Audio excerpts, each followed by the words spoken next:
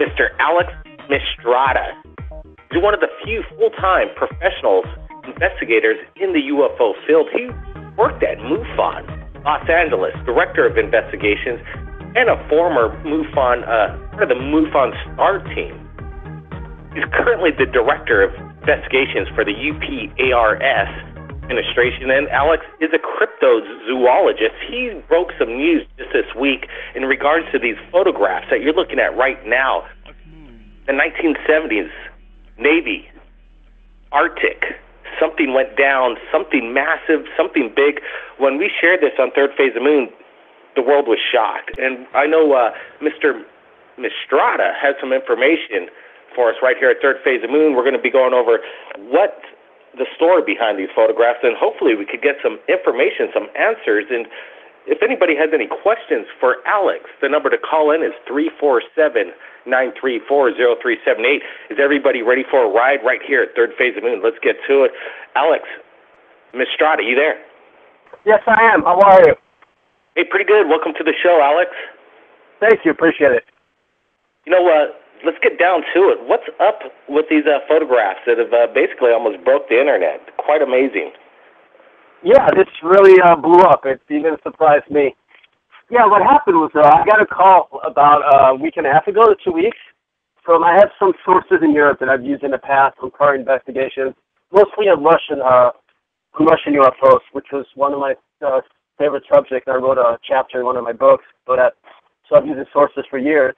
And basically they told me some of these pictures are coming out and you've got to check them out. And they're going to be appearing in a French magazine called Top Secret.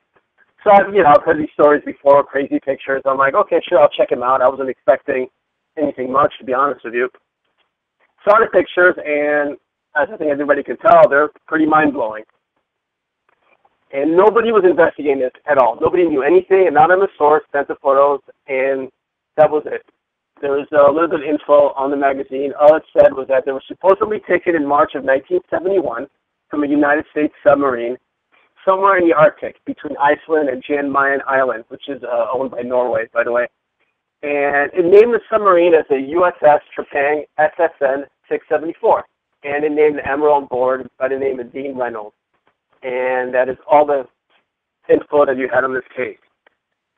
So I decided that I wanted this case. I'm going to take it on, and I'm going to pursue this because I think, it was obviously, as you can tell, it's worthwhile. Absolutely. Shocking photographs. Go ahead, Alex. Yeah, so as it turns out, I was able to confirm through some official channels, and then also Navy website, the internet's really great nowadays, that indeed the sub, the Trepang, was at that location in March of 1971, for sure. They were there in a scientific expedition, just some mundane, I don't know, I'm not even really sure exactly what they're doing, but they're going through the Arctic ice, a lot of tests. Anyway, had nothing to do with UFOs or anything, supposedly. And the admiral was indeed on board of the sub. And also, I got another name by the guy by the name of John Klicka, which was, according to the story, was the first guy to see the objects, and he informed the admiral, and they're the ones that took the pictures. So I was able to track both of those guys down. I worked with Steve Murillo at U.P.A.R.S, and Steve's an ex-Navy guy, so I asked him to talk to the admiral for me. I was hoping kind of like the Navy connection, would help get some info out, and I talked to John Klicka myself, who actually had heard me on a radio show the week prior, and he was actually interested in talking to me. So anyway, as it turns out, they both denied having anything to do with this, as pretty much expected. The admiral had a great quote. All he said was, "I only saw ice." Wow. That's, basically the answers you get when you start delving in with public officials. You're pretty much not going to get the answer straight. But what about these photographs? We've analyzed it. We don't see anything that shows any kind of manipulation. They seem very authentic. What is it? We're having opinions. And some of the opinions that are coming in just off right when people see it, they're just like wondering what they're looking at. Maybe it's like a submarine kind of breaching out of the water and then crashing back in, or a major Zeppelin of some sort, some airship. But we just can't quite put our finger on it. What is the census? I know you've worked with Jimmy Church and some other experts in the field. What's their opinions? What's the census of what this object is? Yeah, I mean, you name it, I've heard every opinion on the planet. I did send these out to a special effects guy. Actually, one of my friends, he's actually working on Independence Day, the new one right now. So he's had a lot of experience in Hollywood, and he was able to take a look at those. And he was pretty sure that they're not doctored and not hoaxes. So now we don't know what they are, right? We know that he's 100% sure that these are real pictures, and so am I. My first impression, to be honest with you, is that these were ours, some kind of test. Because, I mean, they were, the pictures are perfectly framed for the most part. So, and then, I got another lead just today. This is brand new. I had a contact that sent me an email from Germany. And now I have to track this down. Like I said, it just came in today. According to him, these are Soviets, or ex-Soviets, or Russians. And that's pretty much all I got so far. So I'm pursuing that angle right now. Well, yeah, go ahead. How were these photographs distributed? Did the French magazine make contact with the person that shared the photos? How were they leaked? Yeah, they were leaked with an anonymous source. And, it's one of the reasons I was so public with this, and, I'm doing your show and other shows, I'm hoping whoever sent the pictures will kind of get a hold of me at some point. Yeah, as of right now, we have no idea who took these. Now, I have a little bit of a theory. If you can see on the pictures that Sigma on the side of a lot of those, Sigma, as it turns out, is a photo agency that went out of business in 2010. They were huge in the 70s. They had archives of hundreds of thousands of pictures. They were bought over by Corbett, which was owned by Bill Gates. And they had a lot of legal problems, and they were getting sued left and right, so eventually they liquidated, and they went out of business in 2010. In the meantime, though, these huge archives disappeared, A lot of pictures were destroyed, a lot of pictures were stolen. And as we analyze these pictures, we notice that there's a lot of folds on them. So it appears to me that somebody probably stole them, went in, folded them, maybe put them in a jacket, whatever, and walked out. At least that's my theory for right now. So it could be anybody, Suppression is the name of the game in the business of trying to cover up photographs such as these, I'd imagine. Yeah, it could be. What's very strange to me is that they were released to a French magazine, it's a good magazine. I can read French. So, but I mean, what's the readership for that, right? It's minimal. It's not a huge subject in France to begin with, and it's not why release them here. I mean, there and not here. So, which I thought that was kind of strange. What's absolutely strange too is how massive how big this structure is, and you can see the impact on the ocean over there in the Arctic. What's going on in these photographs is still mind-boggling. When I first saw them, it did remind me straight out of Independence Day. That one photograph of the thing immersing out of the clouds, basically just straight out of the Independence Day visuals right there. But this, to me, seems that this isn't Hollywood. This is something real, and I wish you luck, Alex, in hoping the person that shot these photographs reach out. Let's break this. See what's up. What's going down. Yeah, we're hoping. I have another lead on another potential sub. But, the bottom line is if the Trepang is not responsible, let's assume it's not, and I believe Sackett and Klicka, then really these could come from any sub, from, any nation, if you really think about it. So it's complicated. But, again, I have a few leads. Yeah, I'm sorry, go ahead. Well, it definitely is a complicated subject matter, trying to get Navy officials to come forward about this. And, just last week we had somebody that was a nuclear specialist and worked for the Navy, and he witnessed the UFO sighting, and he went to report it to the captain, and he was discharged pretty much the next day for being a homosexual. That's how far they'll go to cover up this evidence. So, yeah. Sure, it's not going to be an easy thing to get the government to talk about this. No, I'm amazed we really got this far already in just a week and a half, It has. I think it's starting. Yeah, worldwide, millions of people have woken up to this. So, Alex, good job. You know what? Let's go to some callers, and maybe they got some questions for Mr. Mistretta.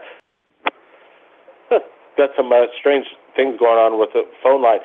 You know, Alex, what's going on is that I think, you know, the world's waking up, and just your diligence trying to get the photos out, I think you did a damn good job. So, Alex, you know what? You know, keep us up to date. See where this road ends and where it leads. Yeah, this is only the beginning. You know, I've been 2 weeks into this, basically day and night, so there's still a long way to go. And I'm pretty confident, you know, at least we'll get some answers. I mean, maybe not all of them, but I'm on this the whole time. So what kind of feedback from the public have you got? I know you've done some interviews. What's the are people emailing you directly and telling you what's the general word on the street with you? Yeah, it's interesting. I never expected this much. I mean, between the texts and the phone calls and the emails and the comments, it's been a little bit overwhelming. But you know, opinions. I heard it all the last week from some that are really helpful. You know, people have actually given me some leads, some people they know in the Navy and so forth, and some opinions, and I was able to, you know, kind of check some of their theories out. So that's always helpful. There's a lot of, you know, negative stuff too, where, you know, I know how like Ben Affleck feels now when he got Batman and all the negative comments, but yeah, it's been almost overwhelming. Yeah, the trolls always come out when things like this break the news. They just they don't want to believe, or they absolutely believe it, but they're out to discredit it, and that's what they do. But it's quite amazing. We've been on air for about 3 years, Third Phase of Moon, controversial in every way with some of the videos that we've shared that have come in, and nobody's ever come on the radio and shared what they say when they type it down in a chat line. So that's the way it goes. Let's go to a question. We got an area code 619, Kelly from San Diego. I know he's got a question for Mr. Mistretta. Go ahead. Hey, how's it going, Blake, Brent? Yeah, it's more of a, I was going to ask him what he thought about maybe this is maybe somewhat tied in with the 1947 Operation High Jump down there with Admiral Byrd when they sent all that fleet down there to investigate the, that there was they had known that the Russians, arming the Germans, had an underground Navy base underneath the Antarctic ice. And I know there was some videos I've seen before where the Russians were kind of monitoring the communication between the American fleet that went down there. And I'm pretty sure everybody knows the story if you haven't heard. But and then what they encountered was they were saying that there was these spaceships coming up out of the water. They were more or less something they have never seen, and then they had lost one of the destroyers that were on. They did a full retreat. They've never heard of a United States or a Navy do a full retreat with that many ships. And from the story they got was, you know, one of the destroyers got destroyed. All the aircraft that they were trying to launch off the aircraft carrier were being taken out at the same time. What do you think about that? Yeah, I've heard all those stories. I mean, the whole area from the Arctic and the Antarctic as well. It's had stories of underwater UFOs since the 40s.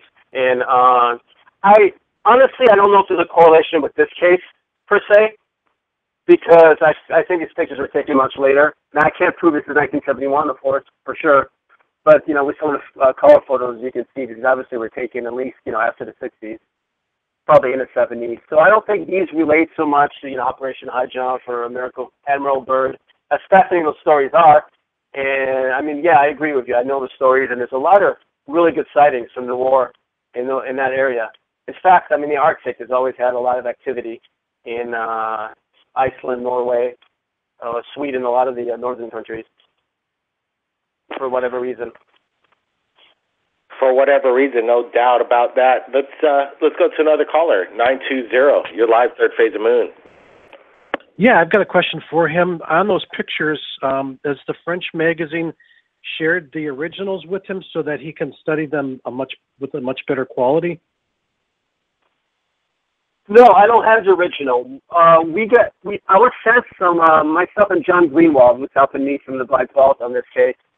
He received some pictures last week, but we were hoping were the original. As it turns out, they weren't. I was able to figure out that, and with the help of John, of course, that on the French website they're selling a CD-ROM. And they were, essentially the guy that sent the picture just got the CD-ROM and then copied the pictures and sent it to us.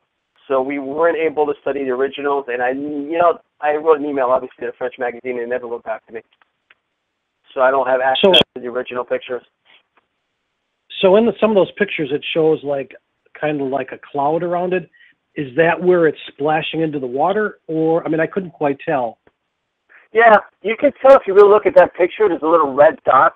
It looks like fire in the middle. So it's obviously an object that's going down. It seems like it was a Navy target maybe, and it was hit, and it's obviously going down. At least that's my theory at the moment. I can't tell you what the object is, but it really seems like it was hit by something. So in one picture, it looks like there's like a dot or a piece of it that's broken off that's flying out away from it. Yeah, one of the theories that, and this was John's theory as well, that these were actually balloons. And we looked it up, and the Navy did have balloons they used to test as targets back in the early 1900s. Now, obviously, this was many years before these pictures were taken. So the theory is that perhaps these were a new version of these balloons. But if you look at the picture closely, if you see the little pieces flying out, obviously it's not a piece of balloon. It looks to me like it has to be something metallic, But in the balloon theory, wouldn't it be hard for it to be where it looks like it's emerging from the water or either going into the water because it's displacing a large amount of water that, it didn't look like a balloon could do something like that. It'd have to have a pretty large payload. Yeah, it looks more like a submarine, the weight of a submarine or something. Right. Yeah, I don't think, personally, I don't think a balloon would have enough weight to have this much displacement. And, my buddy, the Hollywood guy that was analyzing these pictures, he agreed with me too. He thinks it looks like it has some pretty good weight to it.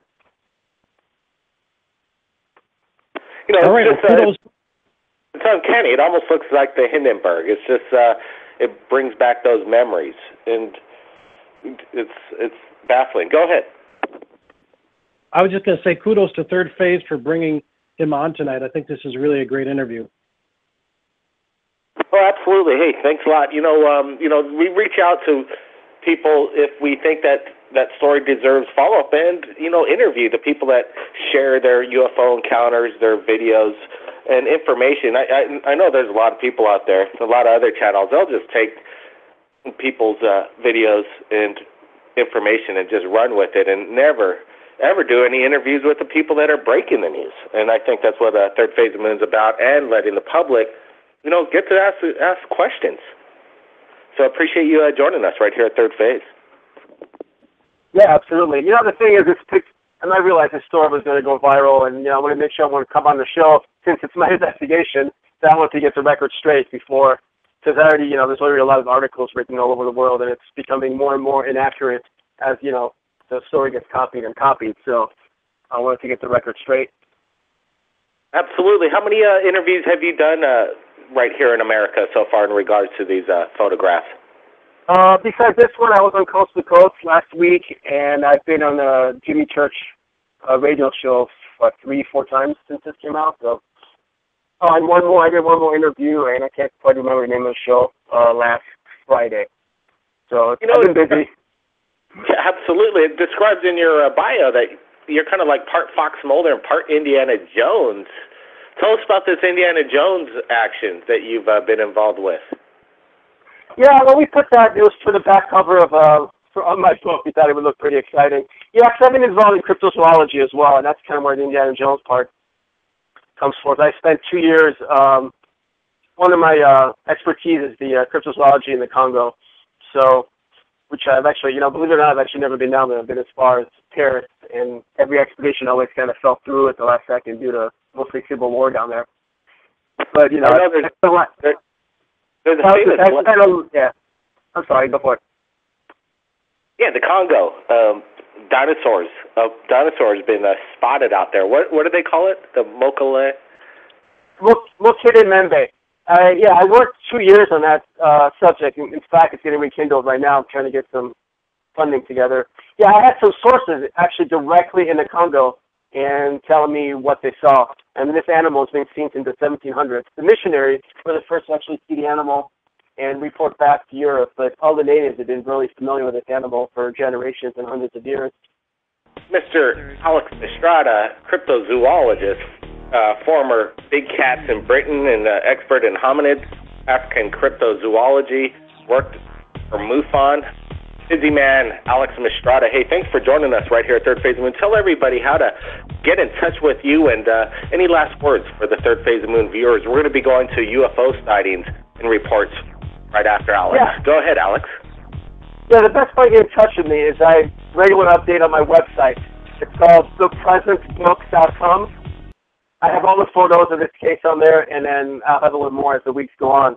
So thepresencebook.com. Just go to the comment section. That's usually the best way to get in touch with me.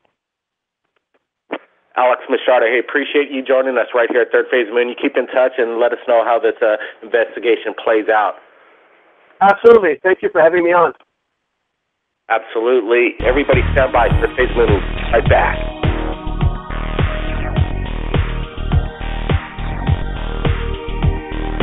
Third Phase of Moon. Third Phase of Moon.